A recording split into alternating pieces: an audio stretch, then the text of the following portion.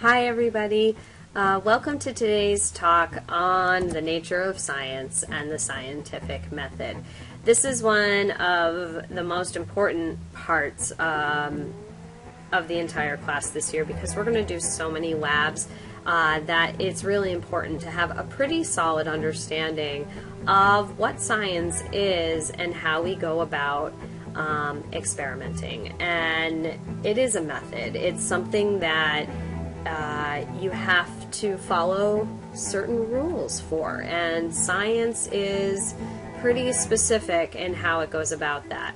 And plus, one of the most important parts of this year is your development and your designing of your own experiment. So stay tuned for that, because we are going to, in the next few weeks, be spending some time talking about what your year-long independent research project is going to look like. So I can't wait. I'm so excited. So the scientific method. So we're going to kind of go through here the basic pieces of what it means and follow it up with a little example. The idea of an experiment is to try to find out if things that you observe and ideas you have, what happens? Do you think that certain thoughts you have based on observations, or you wonder why about something, you want to find out? So you do an experiment. And just so you know, you could grab your textbook at any time. There's some of this stuff is in there as well, so you can have that as a resource. So if you want to have it, you can go to the second half of chapter 1 and find the scientific method part, and that could be a little resource for you as well. So let's jump right in. When you decide to do an experiment, they don't ever just pop out of nowhere. All science is driven, and I mean this, driven by observation, okay? And observation is a really, really critical part. And by observing, I don't just mean with our eyes. You could do it with touching, with hearing, your taste, your smell. All of our senses lead us to observation. And we will observe from nature certain things that happen. So you notice things over and over again, let's say walking through the woods, and you just start to wonder, why does that happen? So you're thinking about it, you're watching some things, you get a thought, hey, maybe this is why it happens. So there you're starting to really develop your hypothesis. And that's what good science is, hypothesis testing. You want to find out if you're right. So in order to say, I think this happens because blah, blah, blah, you design an experiment to test if you're right.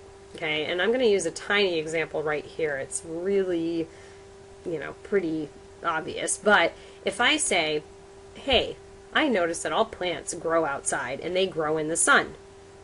Something must be about the light. Why is light so important? And I think that light is a very important aspect to plant growth. So I decide, does light have any effect on plant growth? And so now I've made my hypothesis that I think light, in the absence of light, plants will not grow. So I've made a statement. Now I need to test it. I need to back it up. That's the thing about science. If you make a statement, if you say the way things happen, you've got to have data to back it up. So I've got this hypothesis. I want to build an experiment. But I can't just go and throw a bunch of plants into a cupboard and say that's it, and then just see what happens. There's a method, there's a series of steps I have to follow in order for it to fall under the guidelines of what science is. I have to develop some groups. I have to have a control group. I have to have an experimental group. These two groups are going to be critical for me to be able to answer my hypothesis and find out if I have any evidence to support it or not. My control group is going to be the group that I'm going to compare my results to. So this is the group that I compare everything to. Okay? Without this, I can't say if light has any effect if I throw a bunch of plants in the dark, if I don't have any plants growing out in the light. I need to have both. Otherwise, I have no idea. So my control group, that's going to be the one that has the absence of any variable that's been changed. It's going to just be the way nature intended. My experimental group, now that's the one we have fun with. That's where the change happens. But we want to make sure that I only have one thing changed.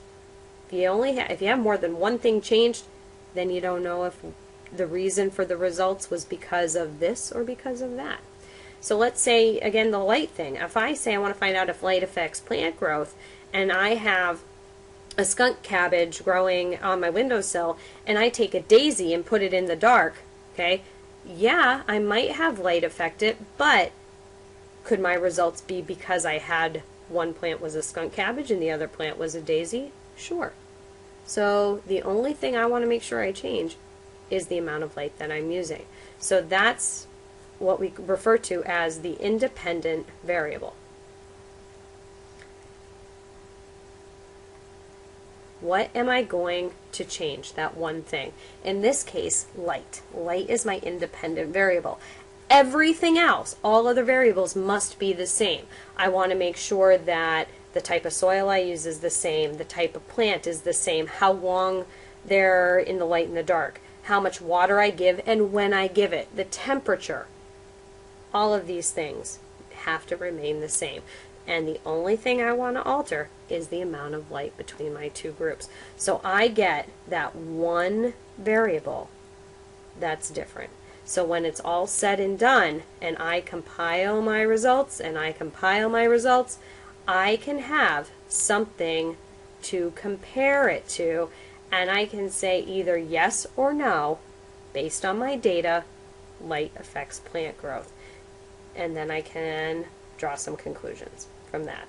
And usually from there, that will stem further science. So it's kind of neat that way. So let's take a look at a little example. I have a hypothesis that I've made. We know that bacteriophages, cool word, huh? Bacteriophages kill E. coli. Alright, so here's some things that might sound a little crazy. Holy crow, what's a bacteriophage? Bacteriophage is a virus. Excuse me.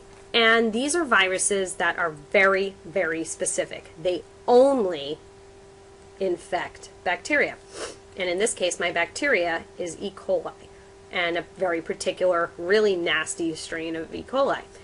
And we have observed that this virus will actually infect and kill E. coli cells in a petri dish in the lab. So maybe we're trying to develop a new form of an antibiotic. Instead of injecting with crazy medicines, let's inject with this virus that's only going to kill those bacteria cells. Seems like an easy way to get rid of the infection. So what we're going to do is, that's our hypothesis. We figure if they kill them in a petri dish, they're going to kill them in mice.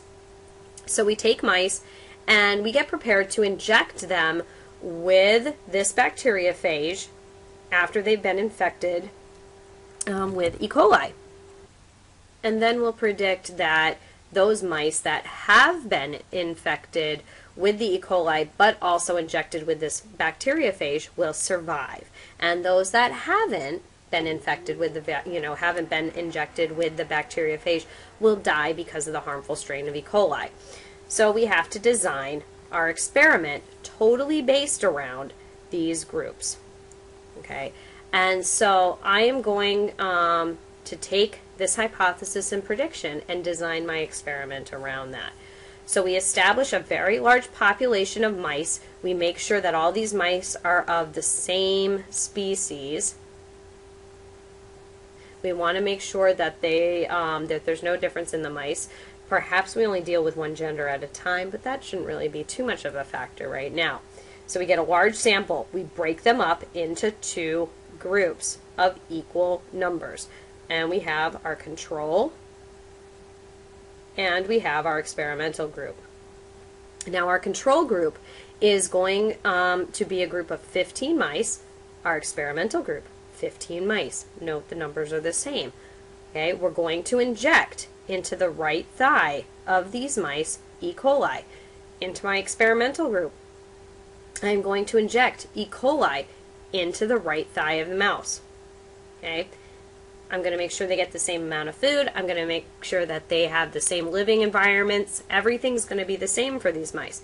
But I'm going to take, for these mice, into their left thigh, I am going to inject the virus, where these guys get no injection. And then we let time do its thing, and we find out what happens.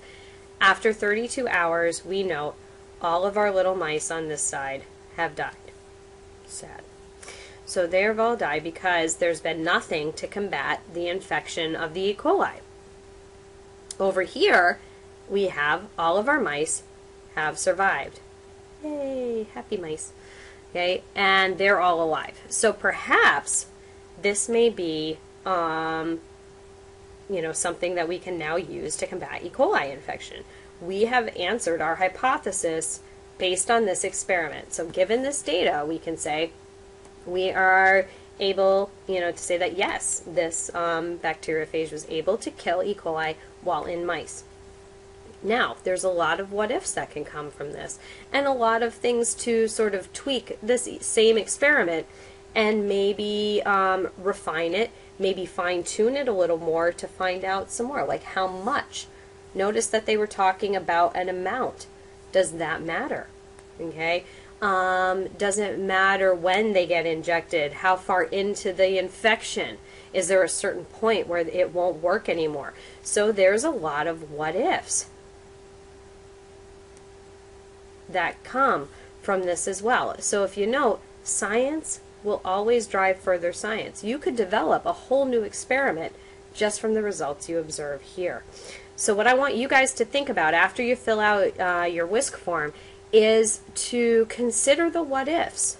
Okay? Are there some questions that you have? And this could be a great way to develop some of your hot questions for this. So part of your question aspect, what would you change? Or what do you think about this? Are there any questions you have about this experiment, or things you might alter, or things you might change a little bit? Because I want to throw this at you. Are there any treatments you could do with this experiment? Ooh, I'm not going to tell you what that is yet. We're going to talk about that in class. So start thinking about those things, and we're going to get right into this in class. We're going to have a great discussion and get further into what science is and how experiments are run, because this is how we're going to conduct all of our labs this year. So looking forward to seeing you in class, and take care. We'll see you next time.